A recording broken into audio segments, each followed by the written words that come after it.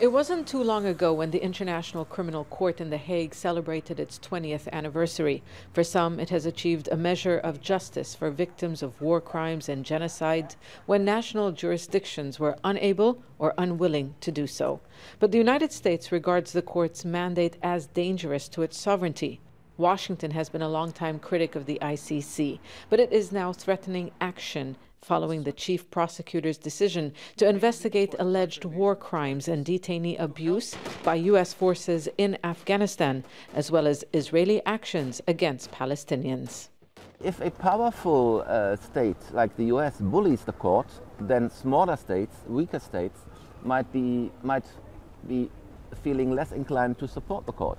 John Bolton, the U.S. National Security Advisor, tried to undermine the court when he was serving in the George W. Bush administration. But on Monday, his latest attack included a threat to go after ICC officials. The United States will use any means necessary to protect our citizens and those of our allies from unjust prosecution by this illegitimate court. Some fear support for international justice for the millions of victims and survivors is at risk. Political support for the court, they say, has diminished in recent years, and the U.S. campaign against it will only make it worse. The court depends on the support of states for its money, for its arrest warrants. For the court to investigate a case, it requires a request from the state in question, or a referral by the UN Security Council. But world powers like Russia, China, and the US are not members of the ICC, and they have veto power in the Council.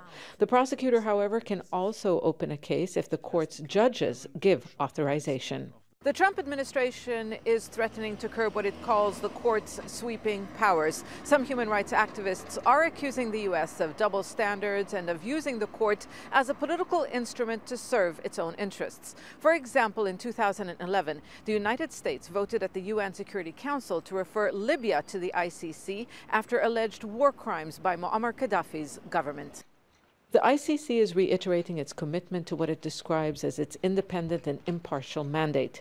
It hasn't yet officially responded to the U.S. threats and whether they will affect plans to investigate and prosecute the Afghanistan case and address the situation in Palestine. This statement by Bolton certainly is an attempt to instill fear in the court and to instill fear in human rights defenders working with the court.